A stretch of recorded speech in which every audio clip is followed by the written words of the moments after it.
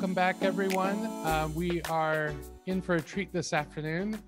This is our final practical skills session together.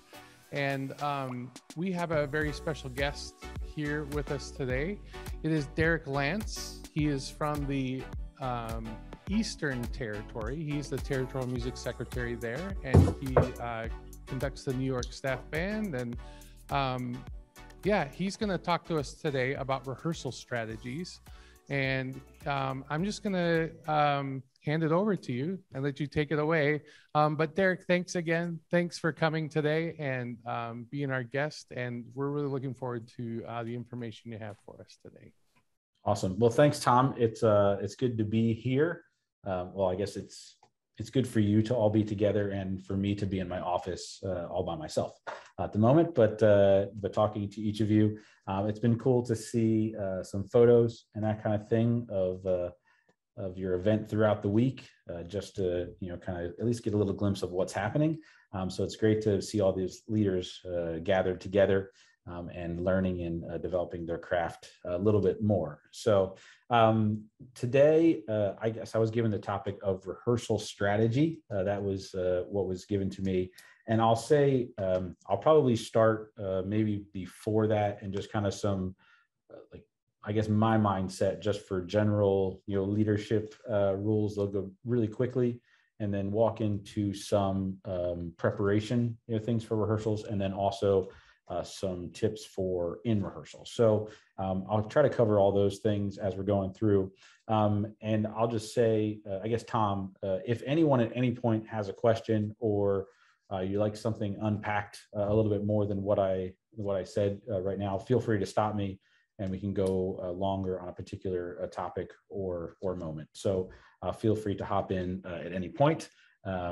So I won't really know unless someone yells at me because I'm staring at some lights and a tree at the moment. So just yell if you want anything. So just to get started, I would say I have some just kind of basic, simple rules for myself as a leader. And I guess I should say everything that I'm talking about today are just really things that are mine in terms of like my mindset.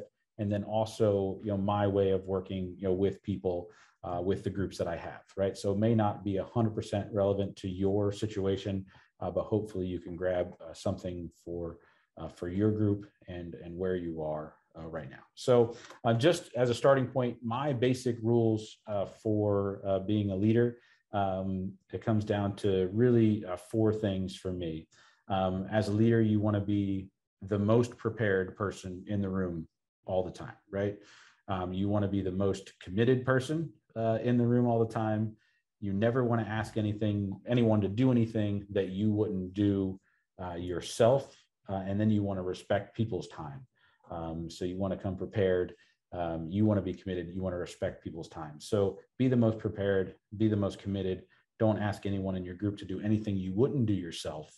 And then respect people's times by doing all the above, right? So those are my 4 kind of basic rules. So just talking about being the most prepared, just some other little kind of tidbits underneath that. I have a plan for what you will do, right? So that's the first thing. Have a great understanding of the music, have a plan of attack for making it all better, know all the parts, and more importantly, know your people and know how to get the best out of your people, right? So that's all in the being the most prepared section there. So have a plan for what you will do, have a great understanding of the music, have a plan of attack for making it all better, know all the parts, and then most importantly, know your people. Falling into the category of being the most committed, I'd say above all, be consistent, right? And there's nothing more frustrating to a group of people than to have a leader that doesn't show up or who isn't consistent or who doesn't prepare for what they're going to do, right? So second part of that is always show up, right? Always show up for everything that you have on your calendar. And for me, if there's something happening at the core, be there, right? Even if it's not something that's related to the band or something you're directly tied to, be there, show up, because it's important to do that as a leader. So another part of being the most committed, right? no real excuses from you about why you're not prepared or why you're late for something. Just don't have any excuses. Just be there on time, show up ready to roll. The next part of being the most committed would be to set the standard, right? So however you want the people in your group to act or how to be prepared, you need to set that standard all the time and be out in front of all those things, right? And the last part of being, the most committed, really comes back to that. Don't ask anyone to do anything you wouldn't do, right? So the great example for me all the time is if your core band, does a lot of kettle groups or caroling at Christmas time, do the most hours of anyone, right? If there's a requirement for people in your core band to do 4 hours of kettles, make sure you do more than that, right? So you can set the standard, you can be the example all the time, right? So those are just a few kind of basic ground rules for myself in terms of leadership. Hopefully I live by them most of the time, but just some important things there, right? It comes back to being the most prepared, be the most committed. Don't ask anyone in your group to do anything you wouldn't do, and then respect everyone's time by doing all those things listed above there, right? So that's just some baseline things for me. Now, just hopping into what music to choose, what you want to do with your groups, and I'll just go through this really quickly, and then we'll get into the preparation time of things. And I put it into 3 categories for what music to choose, and they are practical, music with a purpose, and music for the players, right? So the 3 Ps, I did that on purpose, right? So practical, you want to choose music that is at an appropriate level for your group. You want to choose music that can be easily attained, music that will require a bit of work, and then some that have some longevity to it that you'll need to work out for a while, right? So have different tiers of things you're going to do.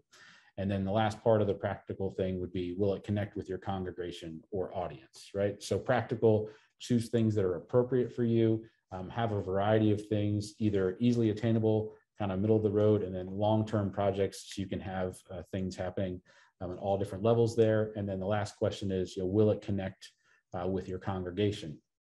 So going to the second one, which would be purpose of the second kind of P there would be, does your music fit the theme of a meeting that is coming up? So that's the first part of that.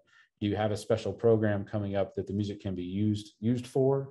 And then the last 3 of the purpose there would be creating a moment, right? So you want to choose something because, hey, I'm trying to create this scenario, or I'm trying to lead people to this. I'm going to choose this music just for that specific purpose, right? So it's, does your music fit the theme of a meeting? Do you have a special program coming up? And then also, do you want to create a moment? And that's kind of those 3 areas of purpose there.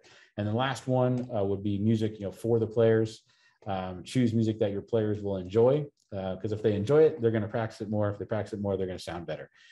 Choose music that will stretch your players. And then choose music that will also make your players practice, right? If everyone shows up every week and they can immediately play the music that's been put in front of them, they're not going to have to work super hard at it, and they probably won't practice at it. So things for the players, choose music that your players will enjoy, choose music that will stretch them, and choose music that will make them practice. So those are the 3 kind of subcategories of the players there. So choosing music, practical, purpose, and then something for your players.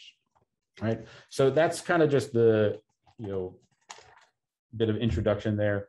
And now we can get into some preparation thing. Once again, if you have any questions about anything in the world, just feel free to stop.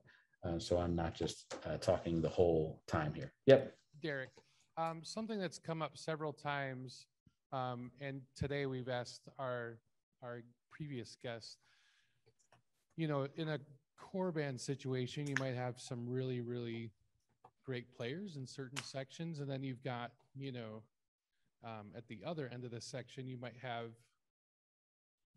someone who's struggling just as a player. So what is your philosophy maybe on music selection? Obviously, you want to challenge your good players, but you don't want to leave the other players in the dust. So I I was just curious about that. Yeah, well, I think the first thing, and this has nothing to do with choosing music, but it's really just it's engaging the best of your players so that they know what kind of the plan is, right? So if you have to play music that maybe is at a lower level than they want to all the time, if they can be involved in the process of choosing some of those things, it helps them along, right? So I would say, let's say if you had like an A plus, you had 3 or 4 A plus players, and then a group of C players, right? You don't always want to live in A, and you don't always want to live in C. You kind of want to live in like that B area, so that it's close enough for the really good players to have to at least pay attention and to be engaged, and then it's just maybe a slight bit higher for the ones that might struggle a little bit, But I think that just comes back to ultimately just having those 3 categories of things that everyone will be able to play pretty easy, things that will then stretch some people, and then things that will stretch everyone, collectively. So I think if you just have a variety in that, and then also involve like your key players there, they'll be really on board with what you're doing. So like, hey, I really have to choose a lot of, American band journal music because we only have this many people. It's not really the dream repertoire for anyone, but hey, what are your favorites? What are your favorite pieces, within the American band journal, so that they have some buy-in and ownership to the music that you're going to play. Does that make sense?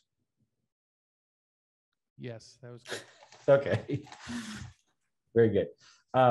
All right. So hopping into any other questions? Sorry, Tom, you're still there. So I wasn't sure if you have anything I'm just else. going to stand here now, so you're not talking to a tree. Okay, great. Just wave if if I need to stop. Gotcha. So, all right, very good. So, getting into the preparation side of things, I mean, I must say and be honest with everyone here is like, this is the part that I love, right? I love the process of learning a new piece of music, kind of wrapping my head all around everything that's there, and then coming up with a plan and strategy, for making things better, right? It's my favorite thing to do with a group, kind of going up to that first rehearsal of a big piece or whatever it might be. Like, I really, really love this part of it.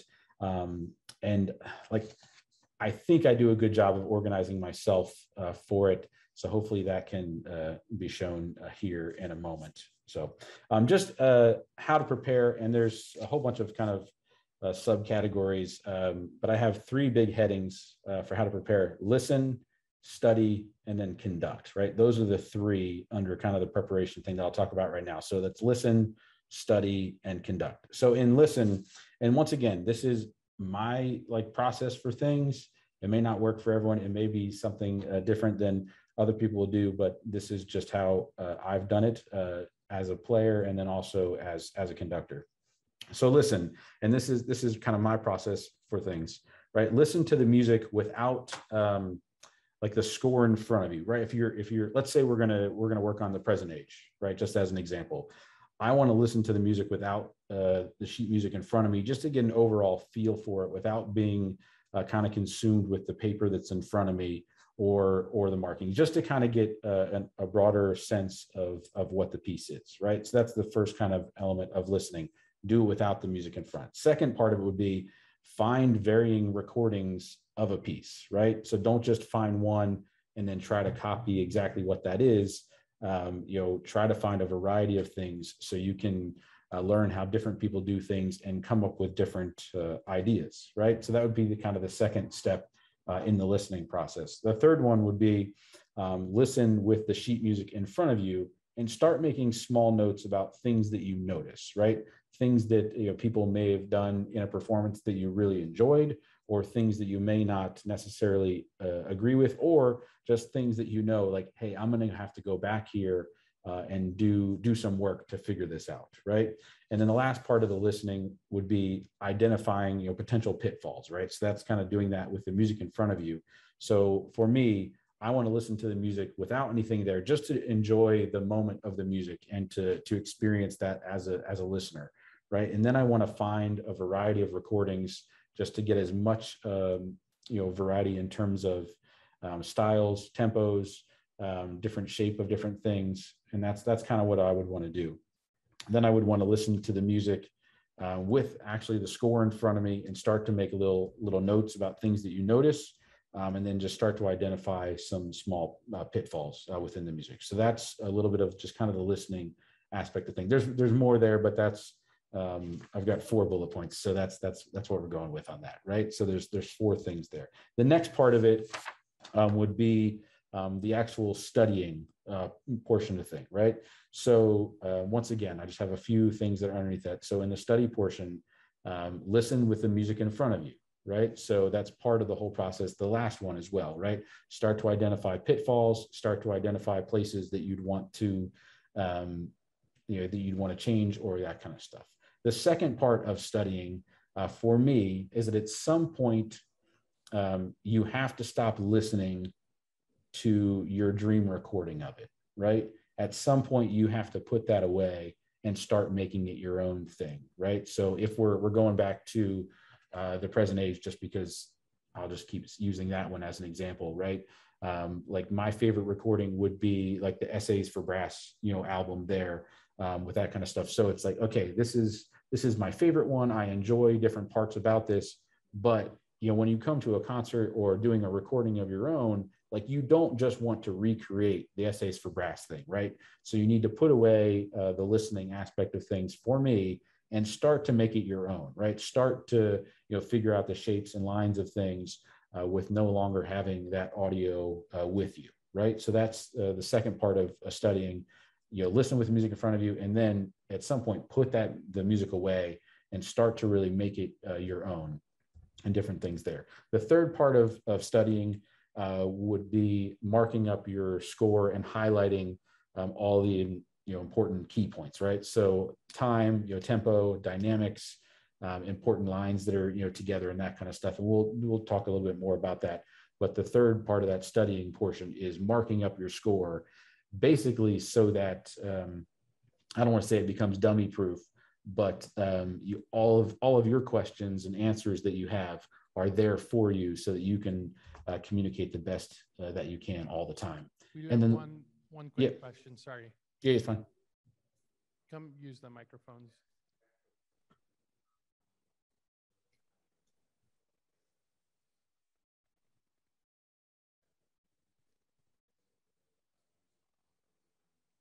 So the question is, do you have a source that you go to? A lot of people back in our day, we'd go to trade and just get as many CDs as we could. Mm-hmm. Well, do you have a source now that you go to, to find those essential recordings that you listen to? Yeah, like truth be told, like my go-to for anything like in the world at this point is just to go to YouTube and start to type in like, the present age, Leslie Condon, and just see how many show up, because a lot of times you'll get like a studio recording version that just has like a photo there the whole time or something like that. Or you'll have performances, random performances, at music camps, or, you find a great variety there. So that's kind of my first go-to just in terms of finding a variety of things.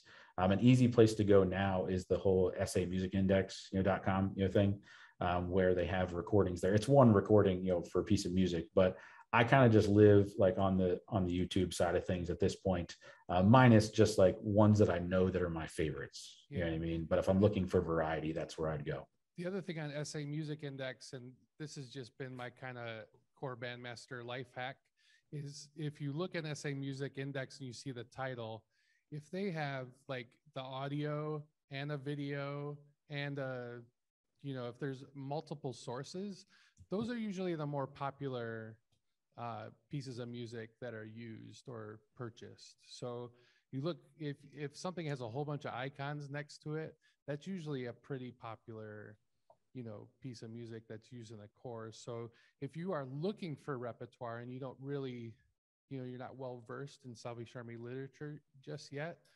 that's kind of a sneaky way to kind of figure out what's used more than others.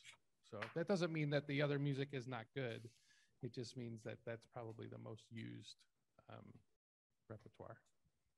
Cool. So just kind of hopping back into the studying portion, right? So we have, you want to listen, with music in front of you, at some point you want to put that the audio recording away, and you want to start to make it your own.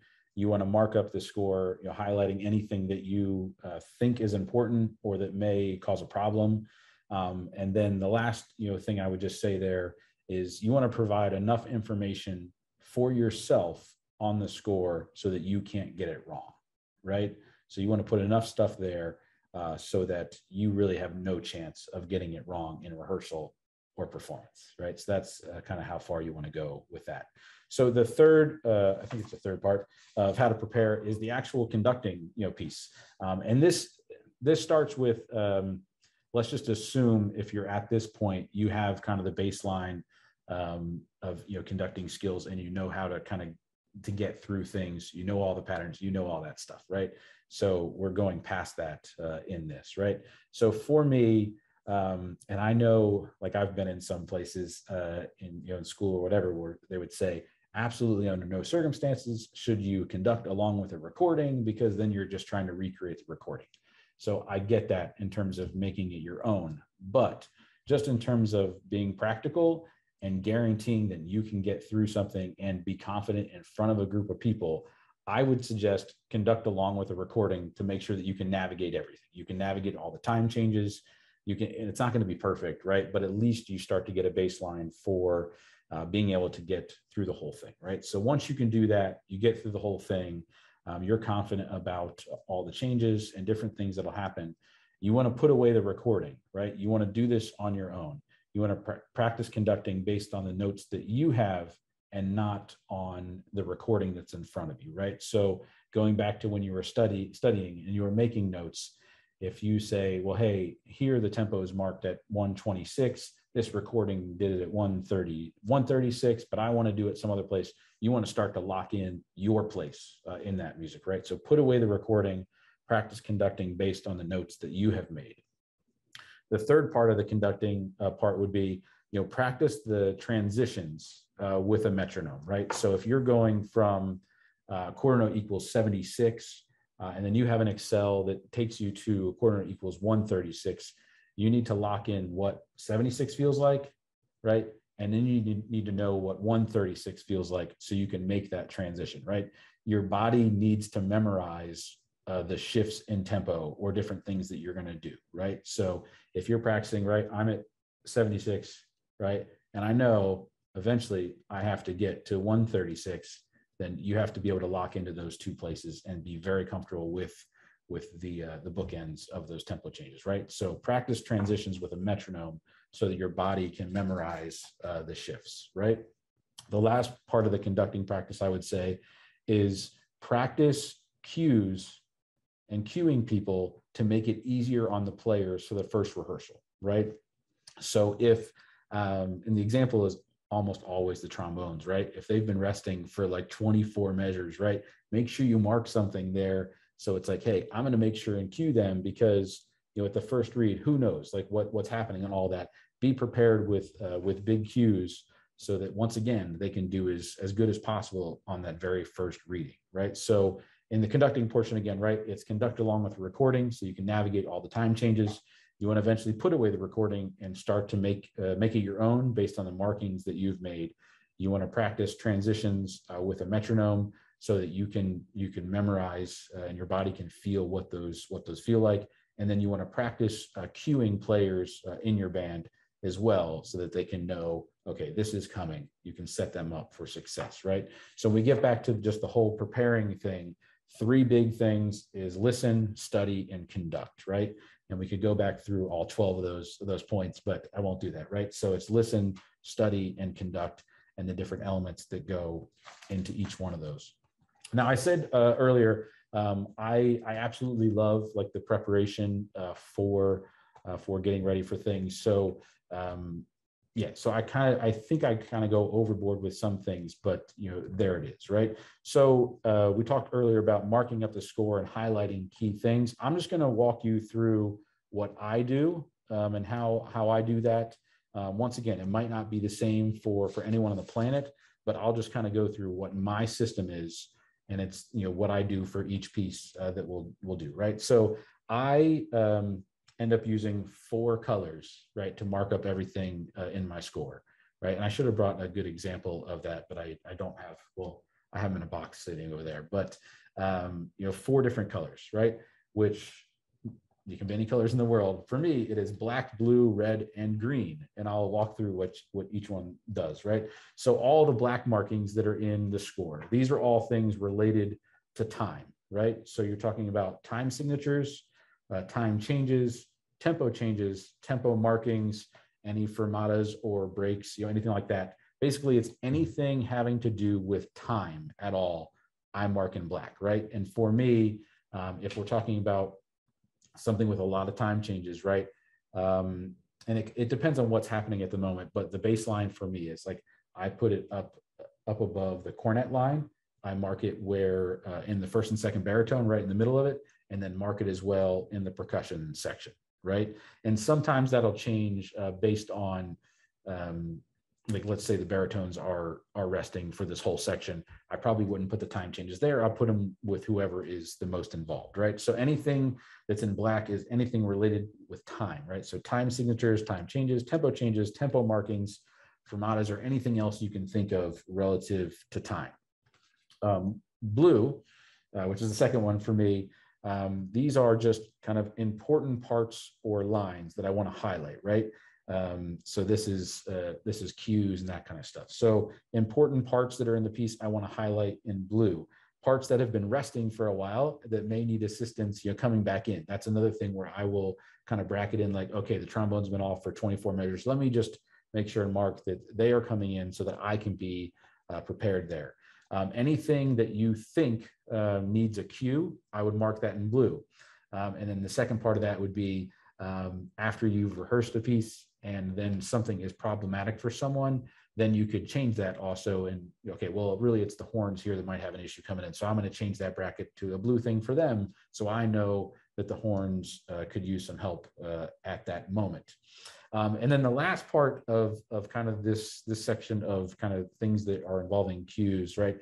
I mark in things that are cues for the players in the band, but then also it's cues for the audience to also know what is important maybe at that moment, right? So if we're going along and all of a sudden the back row has the big melody at something, if you yourself are with the back row and bringing them along, where do you think the audience is going to go, right? They're also going to go with the back row.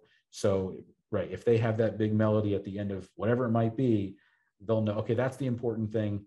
They'll be listening for that as well. They'll notice the important part as well. So you cue the players, but then also cue the audience, right? And so that's something just to think about as well in there. So that's kind of the blue is really for anything for cueing all over the place. Red, and this is really anything related to dynamics, right? So it's any dynamic markings that I think are worth highlighting, any crescendos, decrescendos, that kind of stuff.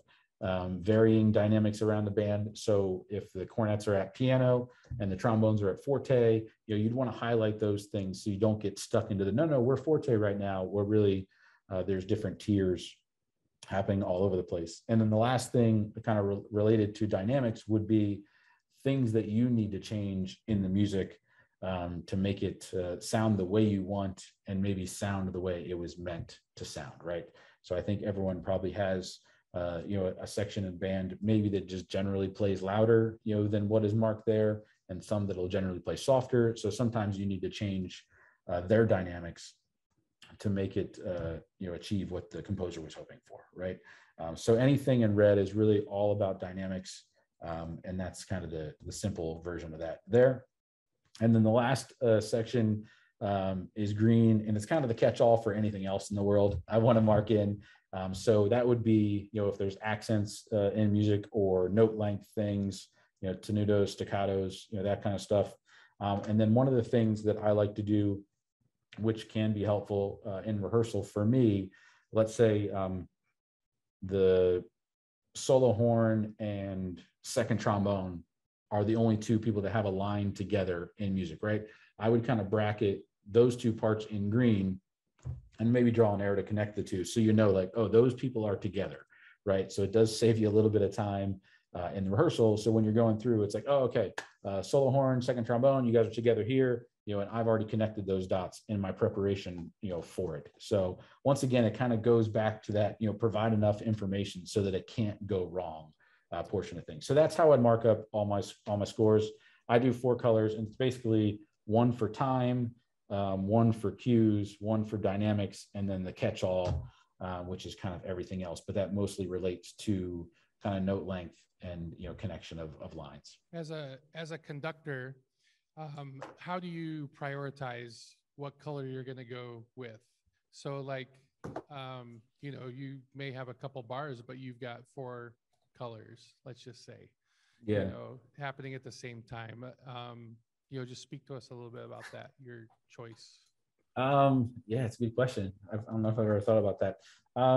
Well, I think it just kind of goes in order for me of the first thing I always want to have happen is make sure that everything is in time and in rhythm with each other. So that's like step number 1, right? So that's kind of like your entrance into playing a piece of music is play all the right notes at the right time. So I think it depends on where you are in the sequence of activities and your preparation, right? So if you're on your first rehearsal of something, the time signature and getting everyone to do that stuff is going to be the most important.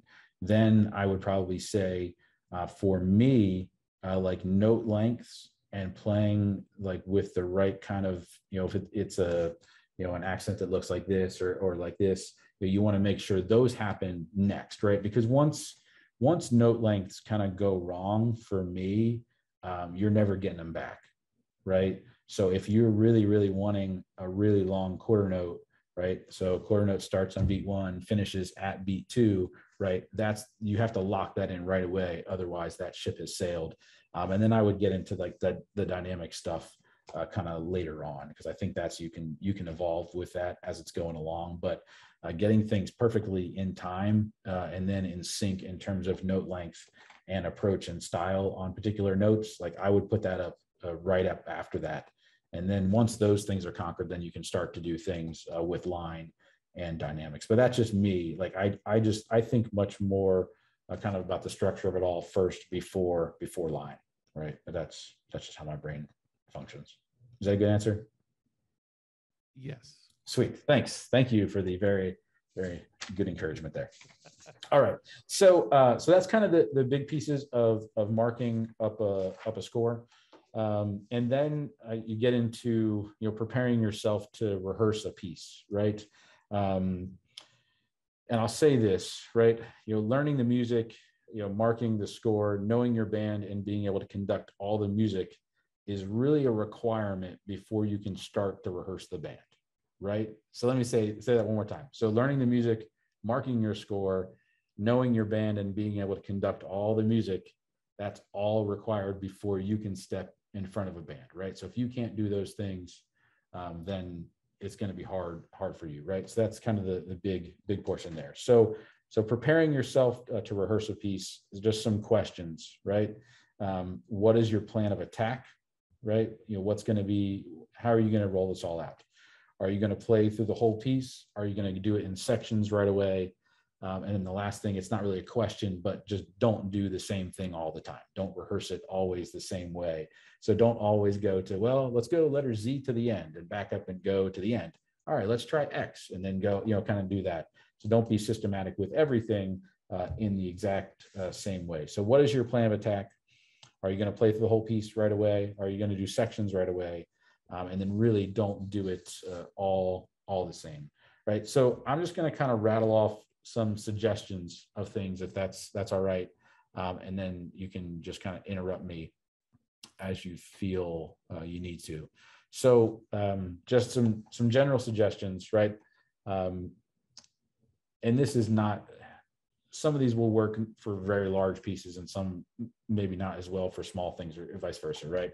So play through a section in its entirety and then rehearse it, right? So don't go right away into rehearsing, right?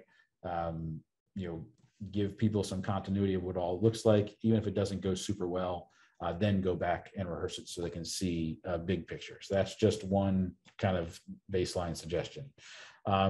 Figure out what parts are similar or playing the same thing and have them play together, right? So that goes back to the previous, when I would mark things in green with similar lines, you can go to those green things like, well, you people are together. So now you guys can play together. Then once they do that, start to add in layers, right? So I probably in a second could show you just what it looks like for like the notes I'll make for rehearsal, which might make a little bit more sense, all this. But anyway, so build it in layers, right? So piece things together. So here, second horn, second trombone, and E flat tuba, you're all playing together, with a unison line. We're going to have you guys play together. Okay, great. That's mastered. Let's add in now all the cornets, because you have a line that makes sense, similar to that. Piece that in. So build it in layers. That's another kind of just general suggestion. Identify the hard parts and work on these separately and most likely slowly before doing it with the whole band, right? So if there's things that are going to be problematic, or you've played it yourself and it's been problematic, identify those things ahead of time and kind of pinpoint those to get ahead of the big trouble. And then, kind of moving on from there is that once a section of a piece has been worked on, play through it in larger sections to reinforce what has been done, and then also give context to the whole thing, right? So play it in a small section, work on it in a small section, and play in a bigger section, so they're just not used to just doing it at that one moment, right? And then just another suggestion in this thing, which goes back to your preparation, is know your group and problem solve ahead of time, right? And so that comes in your preparation. You kind of know different things that might go wrong, so you can be prepared for that moment. And I'll break for just a quick story now on this. So one of the things, there aren't a whole lot of positives to the last year and a half or so, but for me, there's been two. One, I went through all the Marvel movies in sequence early on in the pandemic. So that was really great. Our family, every single night, we watched a movie, help us get through everything and be together all the time. The second part of it is my schedule really cleared out, right? So I had some space and time for things that maybe we wouldn't do all the time. And one thing is some of my daughters, I have two girls, 10 and 12 years old. They both really, for the first time, got into sports this year, right? So my youngest daughter, Caroline, she loves to play basketball. That's all she really wants to do. Oldest, she doesn't like sports as much, but she still participates in a few things. So they both played on a softball team this year together. And it was really funny because I'm a bad sports parent. Like, I'll just say that, right? Like, I go along and I'm chomping at the bit the whole time to be able to coach up or, to try to help out. Eventually I worked myself into being an assistant softball coach. I'll just say that, right? So eventually I get in, but it's really funny because I'm very comfortable in like the music sphere of, teaching and, kind of rehearsing things and having a plan. But it was interesting to see kind of in the context of sports and like kids sports, just all the similarities, in it all. So, obviously you go to practice, right? And you're catching your ground ball. Okay, great. All the kids do wonderful, right? Ground ball. And then you throw to first base. No problem. They've got it, right? Okay, let's try to do this. And you go through all these little steps, right? And they do it perfectly fine in the moment of, we're practicing ground balls. We're going to throw it to first base. That's the plan, right? That's going to work great. So it goes great in practice, and they've mastered that one little tiny thing. So then you get into the game, and all of a sudden the ball comes to them. They catch it on second base. They're supposed to throw it to first base. It doesn't work, right? Because there's just other elements around them, right? You have a player that's running, to first base now.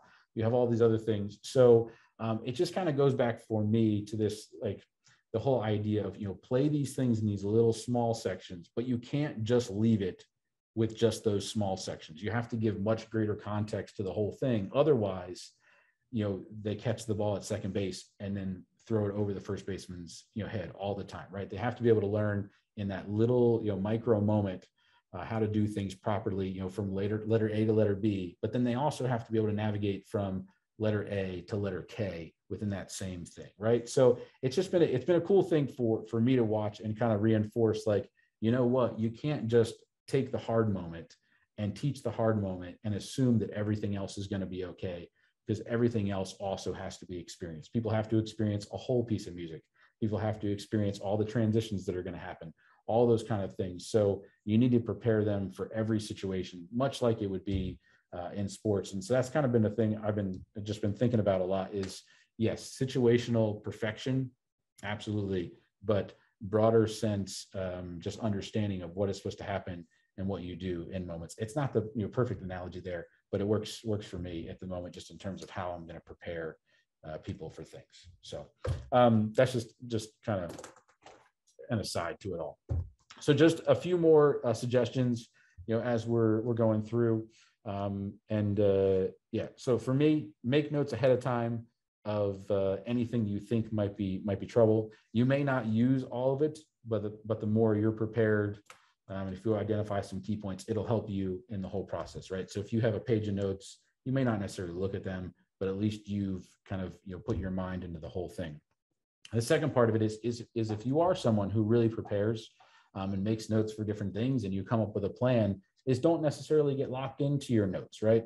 React to what is actually happening and what, maybe not what you thought would occur, because maybe someone played it better, this week than they did last week, and you were expecting it to go wrong, and then work on it. So, just react to what actually happens. Third thing, extra bit here is just correct as you go with areas of concern, right? Don't just leave it, for next week and then come back to it. Make sure you navigate it right at that moment, right?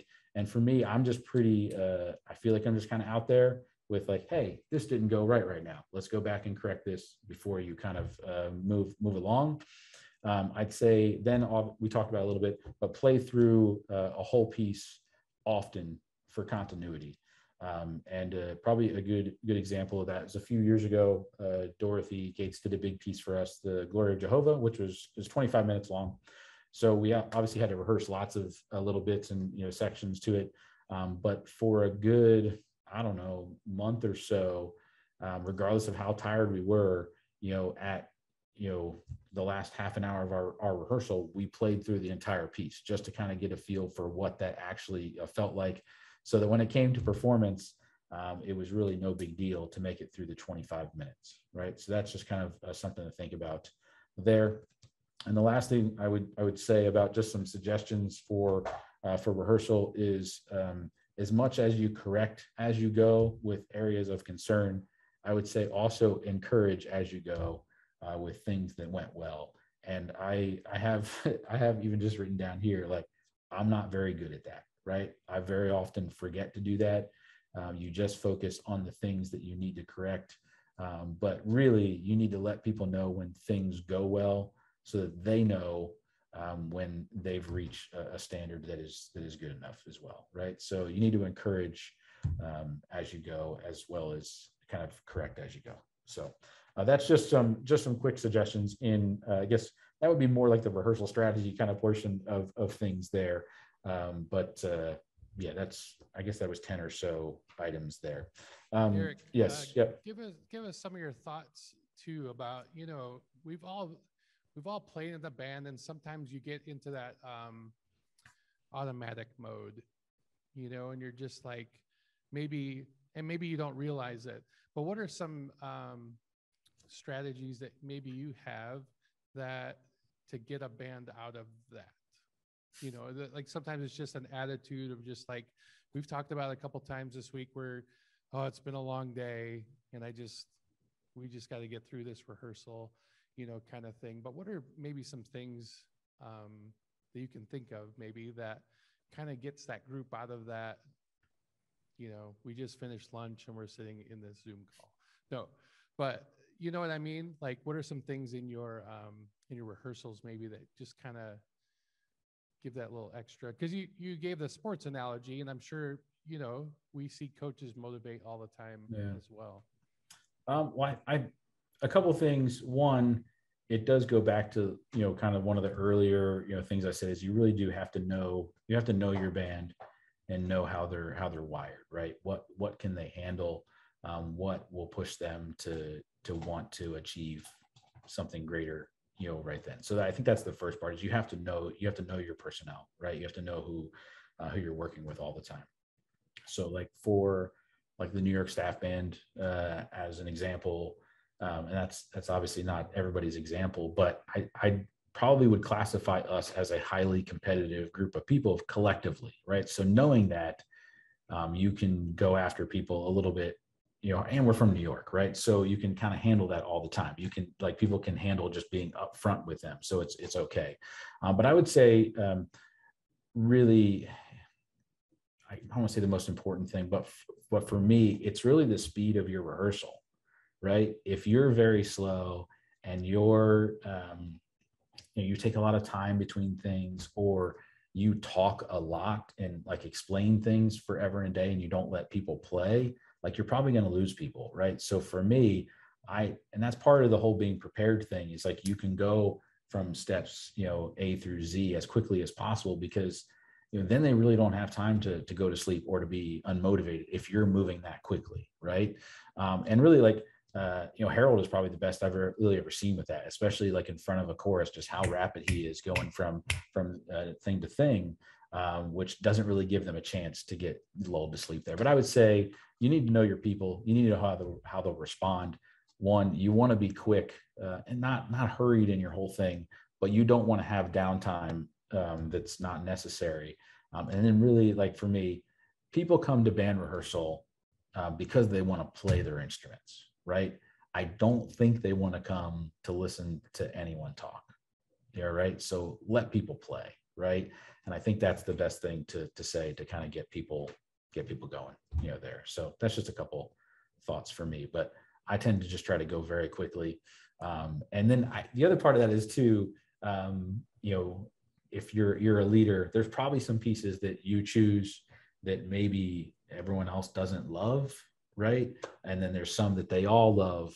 Just make sure you don't stack like the ones that are for, like, if you're preparing for commissioning and you need to play 4 congregational songs, maybe don't stack the 4 congregational songs right next to each other. Have some variety in the things you do. So, hey, we're going to play this and this and this. Okay, now we're going for the King of Heaven, right? So everyone has to get glued into that after maybe a lull there. There's one question in the chat as well. I think I saw it. Is that the baton question and not? Yes. Yeah. So funny enough, like in rehearsals, I very rarely use a baton. And part of it is like, I tend to kind of, if something I feel isn't going perfectly right in terms of rhythm or accuracy, like, I very quickly go to like a finger snap thing, so it makes kind of my fingers available for snapping if I don't have a baton, right? So it's probably not the best thing ever, because most of my rehearsals, I probably do it without a baton. But then when it comes to performances, I do. I'd say if, even within pieces of music, I've put it down or kind of put it in my left hand and done it with right. So if it's something that just, I'm trying to say the right words for it. Just something that's very sensitive and has to be a little bit more controlled. I like to be able to have the use of like my fingers for such things, right? And you can't do that with a baton in your hand. So I'd say if it was like kind of sensitive and music that had to move around a lot in terms of just flexibility, I would probably tend to use my hands. If it's more rigid's not the right word, but less like that, then I would generally I use my baton, right? But for rehearsals, a lot of times I just use my hands. So yeah, both are there for me. I guess I'm equally comfortable using it or not, so yeah, there's not really a great explanation there, other than in rehearsals, it's usually just my hands. So, and it seems to work. So, sure. We have another question. If you'll just come use the mic so everyone can hear.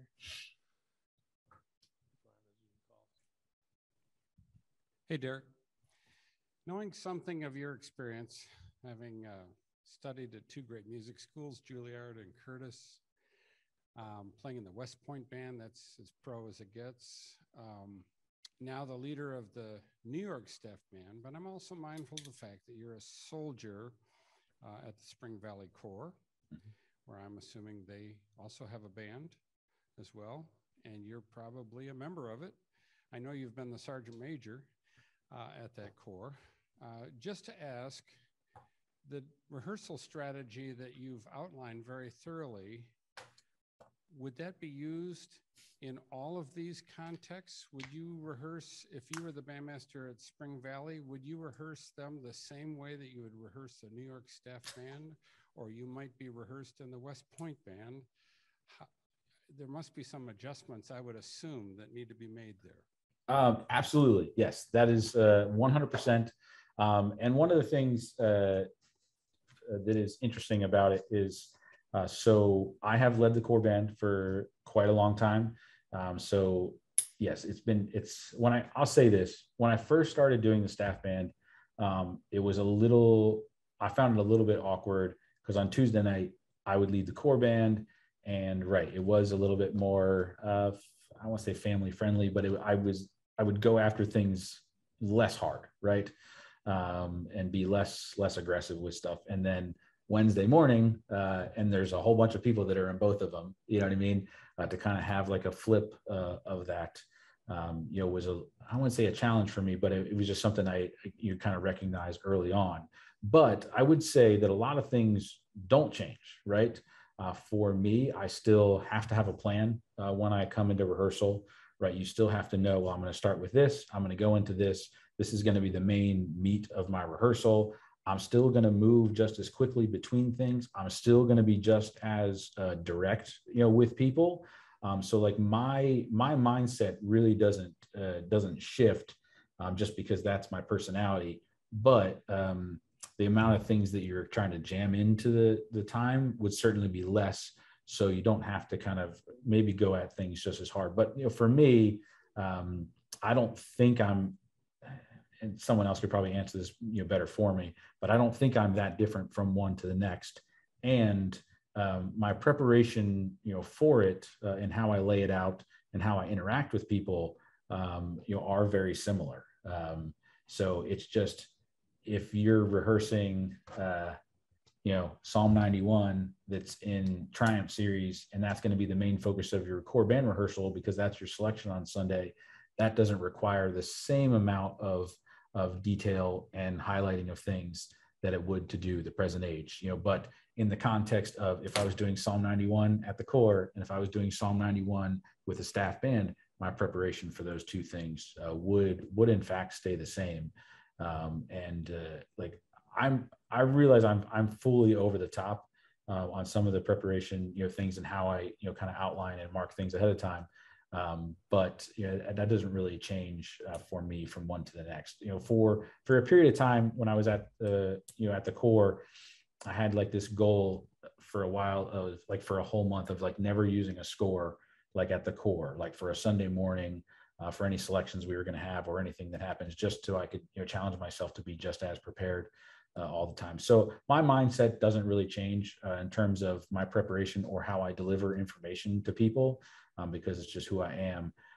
But the amount of music that goes into it, into a rehearsal, and the complexity of that music is really what changes. Is that a good answer, Bill? Great. Here comes another question. Hey, Derek.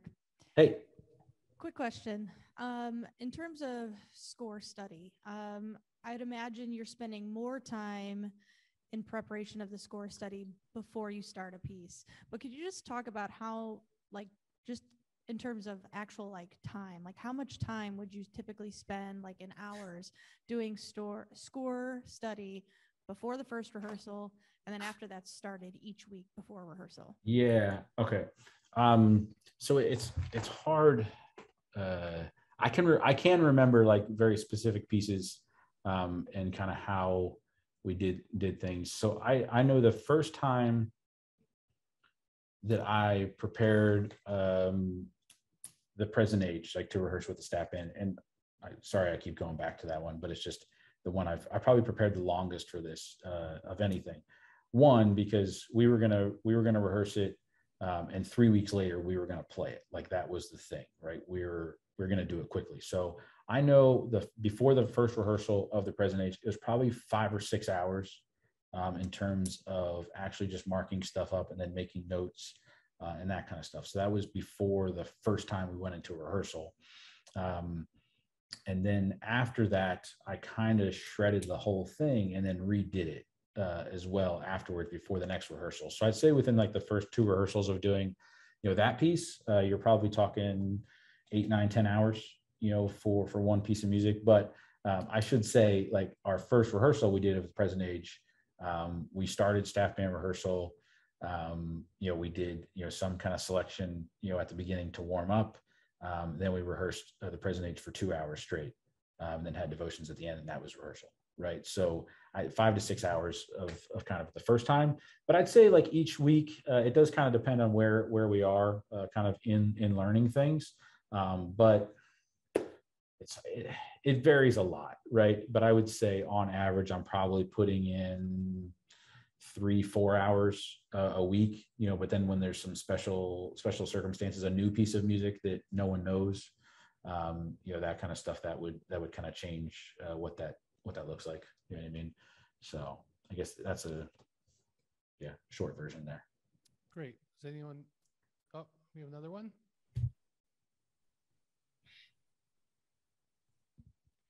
Hello. So I'm a horn player, and there have been many a rehearsal where the director just gets really tunnel visioned on trying to work on a section. And next thing you know, it's been 35 minutes since I've touched my horn, because the horn parts are usually really boring or really fun, And so I was wondering if you had any tips or tricks on ways to kind of keep us from doing that, particularly like with the horns or with the percussion section, especially.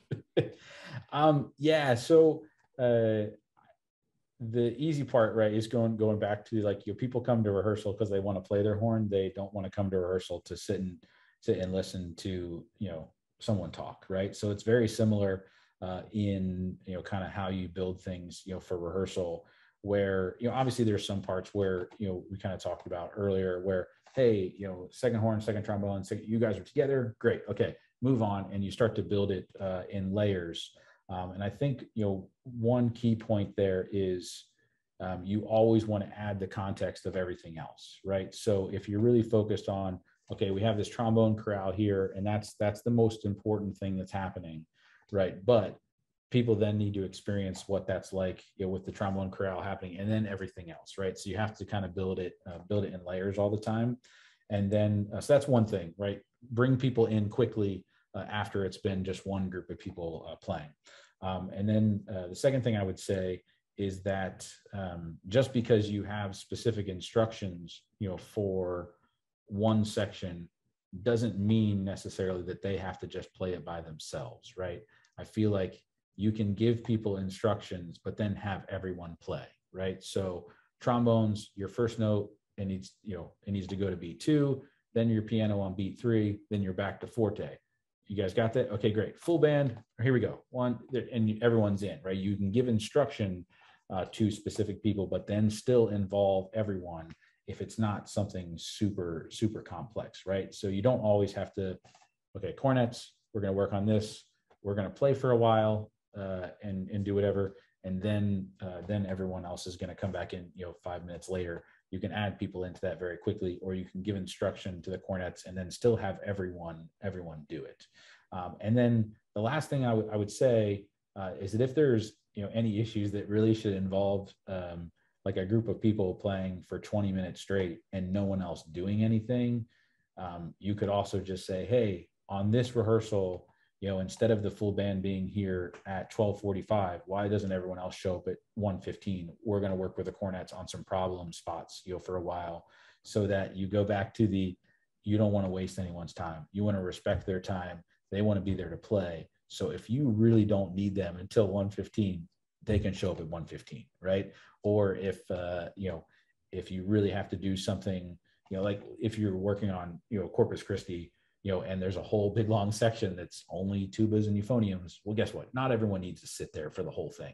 The whole rest of the band can go home and come back next week, for that portion of time. So I think there's certainly ways around it. I would never really spend that much time kind of focused in on one section. One, because other people are going to get bored. Two, the section you're probably working on, for that 25 minutes is probably going to get demoralized by the end of it, right? So I would say quickly move on to involving more people. That's great. I don't know if you have anything else, but we're just about out of time. Yeah, I only had like a couple more things just to say in terms of like just building an overall rehearsal, and I'll just go through them super fast, and then we can call it a day. Does that work? Great. Yeah. Awesome. Absolutely. Okay. So I have kind of three things within rehearsals, like kind of the big overarching things. You have new pieces that you need to work on. You have pieces that are run throughs that you kind of know very well. And then things that you need to drill, and you need to maintain a balance of those things, right? So new pieces, you want to read things very often so people can sight read.